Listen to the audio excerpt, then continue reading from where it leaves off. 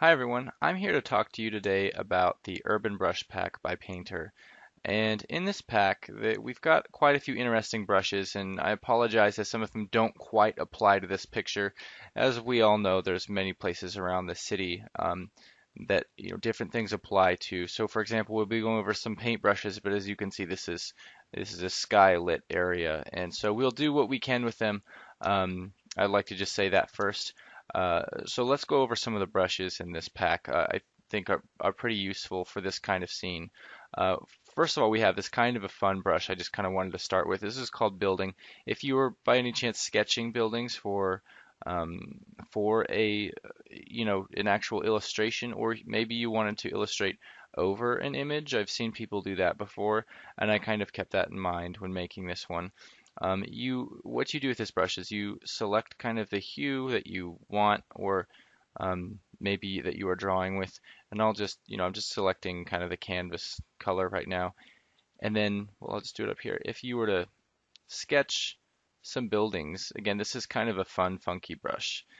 What it does is it goes in back and forth between the you know, between light and dark of the color that you picked, and kind of just adds kind of a fun and funky depth to the picture as that you start sketching buildings. Sorry, I'm getting a little carried away here with my city already.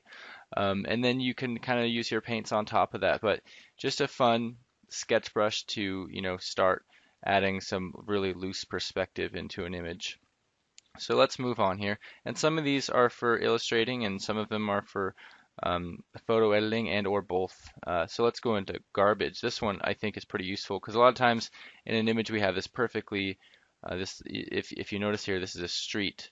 It almost looks like water at first, and it's almost too clean. And so one thing that we all like to do is kind of muck up that an area. And this, what you do with this brush is you kind of just select kind of the off hue over here, or you can make it that way if it's a painting, and then I can kind of go over very lightly. And I don't know why, I just kind of tend to resize as I need. Maybe even select some of that. And as you can see, I'm kind of dirtying up the street a little bit, whether that needs to be an alleyway or, maybe even like over here, maybe some pollution. You can really use it to your creative advantage. But it's really simply garbage. It's air pollution. And let's go ahead into our next brush, which is kind of the opposite of air pollution. I don't know about opposite, but anytime that there's a skylight or anything, we have this very clean light that emits from it. And sometimes we want kind of like that texture, or that effect. And so this one is pretty cool because what I like to do is I just like to select whatever light that is and maybe place the hue to where I want it. And I like to do this one on a lower opacity, so keep that in mind when using this on full opacity. It might not look good. In fact, let's just go ahead and do that real fast. You can see it's like too much. But now let's go back to a lower opacity, and it's just a nice subtle effect that we can put on our lights. Even in places like down here, that doesn't show too much, but you can kind of see what this does. It kind of adds a nice textural effect to our image. Let's move on to the next one here.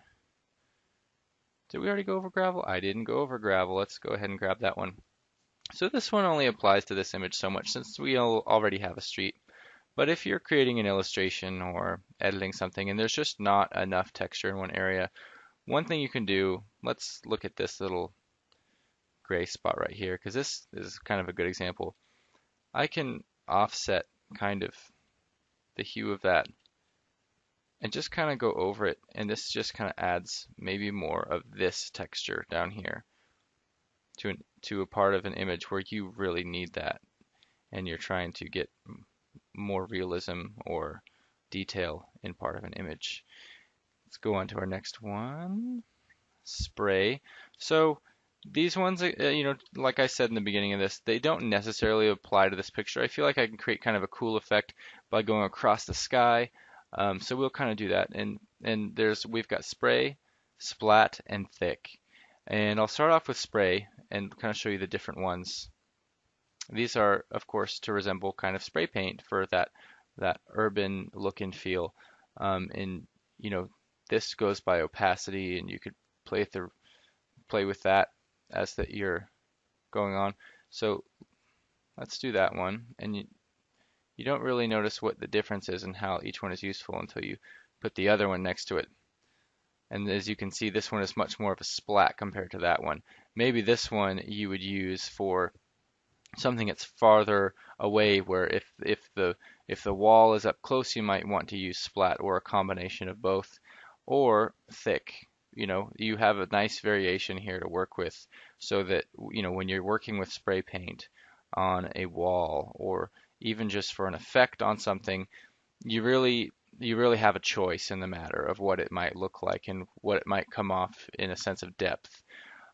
So that kind of takes care of all three of those. You see, they're kind of the same thing with a really good, just like, again, a depth variation there. And then splash is very interesting because, uh, when you first use it, it's kind of just this nice wavy brush. But if you ever take it to some water by any chance, let's pretend this sky is water.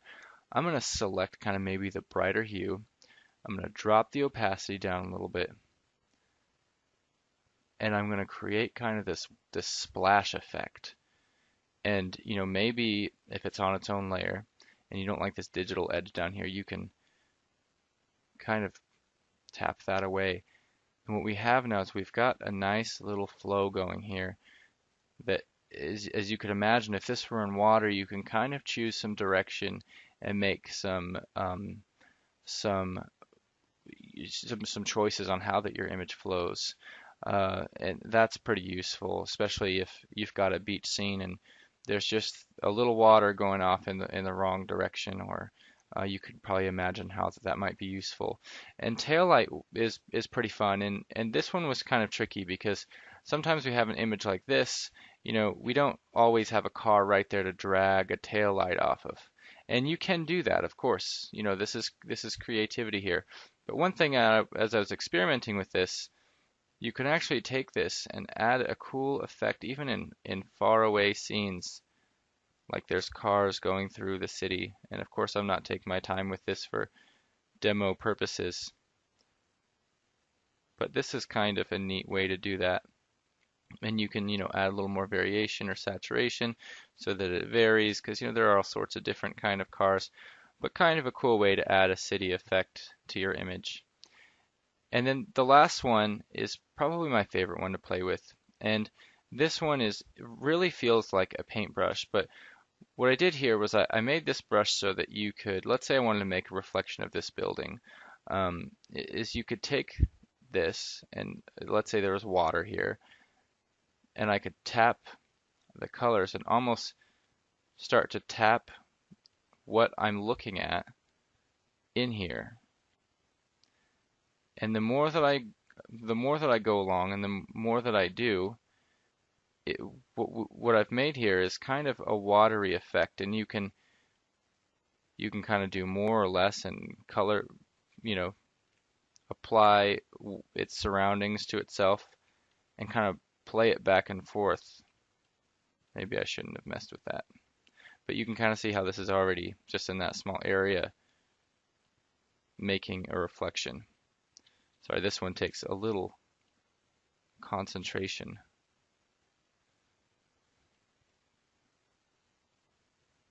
So there you have it. As you can see, this is starting to make a little bit more of a reflection as I go on.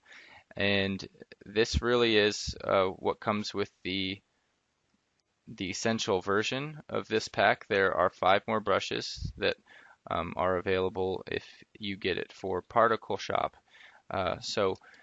Thank you very much for watching. I'm really excited to see what people make with this, and I'll see you around the internet.